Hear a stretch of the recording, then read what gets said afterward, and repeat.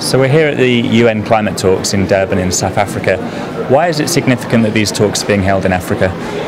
Well, poor people in developing countries are suffering the impacts of climate change, and they have done the least, but yet they're the most affected, and this is an injustice. African countries especially will be very affected, and they have done the contribution to climate change is minimum. So more than everything else, it is a justice issue, so highlighting the consequences of climate change in Africa during an African COP and the need for action is of great importance here. And is there a big climate justice movement in Africa? Have we seen a lot of activism around this conference? Yeah, we have been a great African mobilization happening this year, and it has happened especially through African caravans. So there were two key initiatives actually working together, traveling from East Africa all the way to South Africa.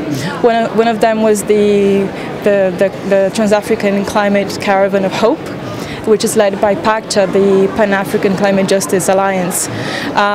This caravan traveled around 10 different countries. They were mobilizing and educating people about the impacts of climate change.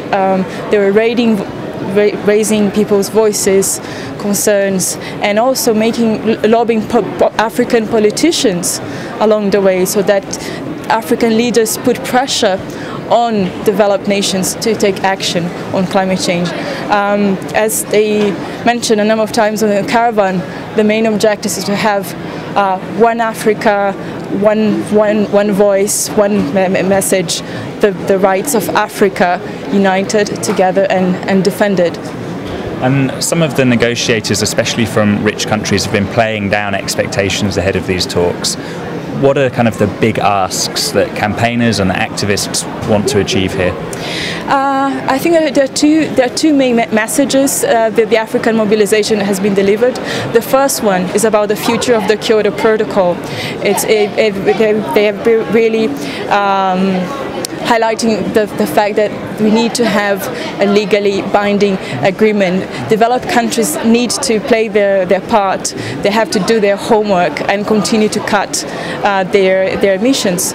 So they must avoid the catastrophic impacts of climate change that will affect Africa so much. So the future of the Kyoto Protocol, which is at stake at this COP, is one of the key issues.